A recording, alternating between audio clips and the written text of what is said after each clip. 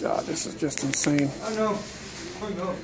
Okay, well, the guy in the gray shirt with a white towel around his neck, him and his girlfriend got kicked out of a hotel, failure to pay, giving stories about what happened along the way.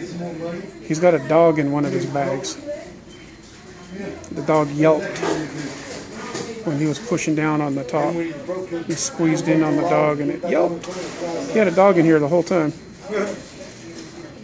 And then they're just acting typical meth addict, yelling and being nice the next minute. I tried to help him to get to a homeless shelter somewhere and food help and whatever, and they're just too messed up in their heads right now to do anything. So called the cops at 3 o'clock, and it is now, let's see, almost 5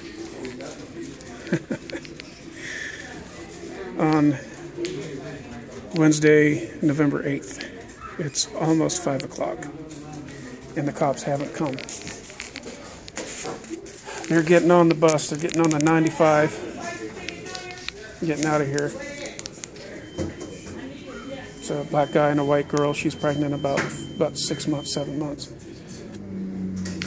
That's the 95. It's a good thing that they're getting out of here.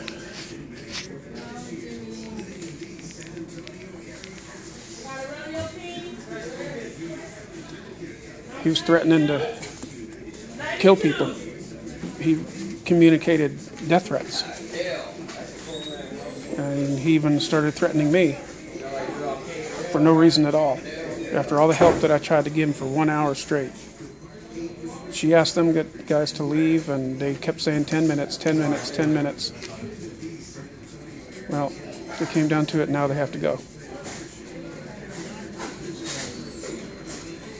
And the cops took 2 hours, and they're still not even here.